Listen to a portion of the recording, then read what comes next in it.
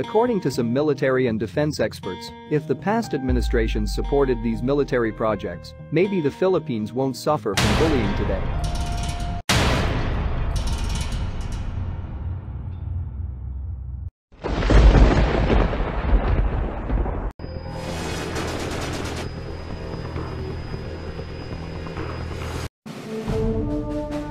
You are about to learn one of the biggest secrets in the history of the world.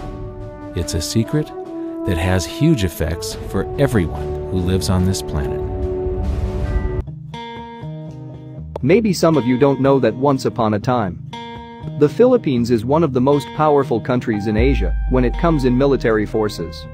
According to some research about the history of armed forces of the Philippines, the Philippines owned numerous number of fighter planes, jet fighter, attack helicopters, warships, a submarine chaser, war tanks, and one of the most advanced superweapons in Asia named Bongbong 1. So today in this video, we will talk about how powerful is the Philippine military forces during the President Marcos regime. A military forces with the most modern equipment in Asia that you could never imagine as of today.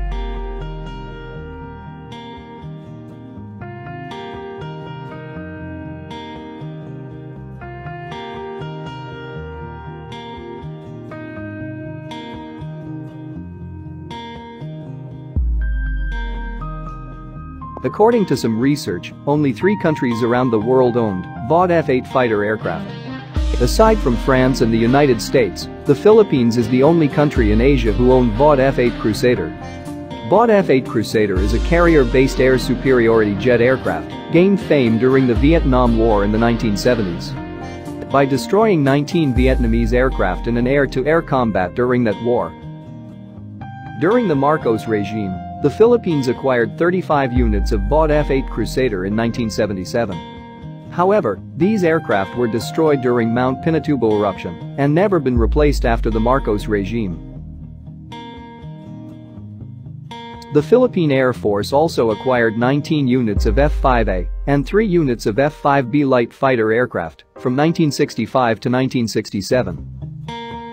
F-5A Freedom Fighter aircraft was also used by the very famous Blue Diamond aerobatic team in 1968. The Blue Diamond is a national aerobatic team of the Philippine Air Force and one of the oldest formal flying aerobatic teams in the world. Every Independence Day, the Blue Diamond performed their aerobatic skills and techniques up in the sky to show the world-class talent of Air Force pilots in the Philippines. BRP Andres Bonifacio PF-7 is a Philippine Navy warship acquired by the Philippines in 1976. It was built by Lake Washington Shipyard in the United States and served as a lead ship in the Philippine Navy. BRP Gregorio del Pilar PF-8 is a Philippine Navy warship acquired by the Philippines in 1976. Just like the BRP Andres Bonifacio, it is one of the largest combat ship of the Philippine Navy during that time. BRP Diego Silang PF-9 and BRP Francisco de Gojoy are the other warships acquired by the Philippines in 1976 and 1979. However, after the Marcos regime, these 4 large warships of the Philippine Navy were discarded and sold as scrap. The Philippines also acquired 4 warship destroyer escorts. The BRP Raja Lacandula PF-4 in 1976.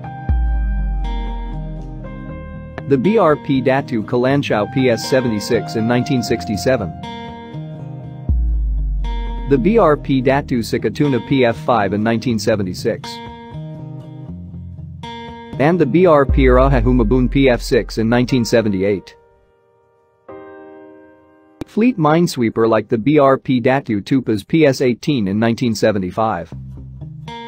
2 coastal minesweepers, the RPS Zambales and RPS Zamboanga del Norte in 1979. 2 minesweepers, the RPS Davao del Norte and RPS Davao del Sur in 1979. 2 submarine chasers, the BRP Nueva Vizcaya in 1968 and BRP Negros Oriental in 1976. 26 units of amphibious warfare vessels, where some of these units are still active until now.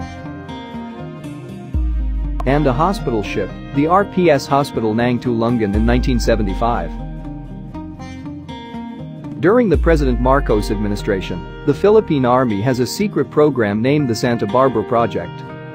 A secret project where the Philippine Army is developing a locally made missile called Bongbong 1. The Bongbong 1 missile has a 12 km firing range, and it was built by the Filipino scientists, with the help of German engineers and scientists. From 1972 to 1980, these missiles were successfully tested 37 times in Caballo Island. On September 1975, after the successful launching of 4 Bongbong missiles, many people asked why is the Philippines making its own missile program. President Ferdinand Marcos then replied, "The defense of the Philippines cannot be left to alliance with other countries. We must assume that there will be contingencies where even the United States may not be ready to come to our assistance." During that time, the Philippines had already a successful missile program, while China was still developing its first missile program. There's also a report that President Marcos had an underground submarine program together with his missile program.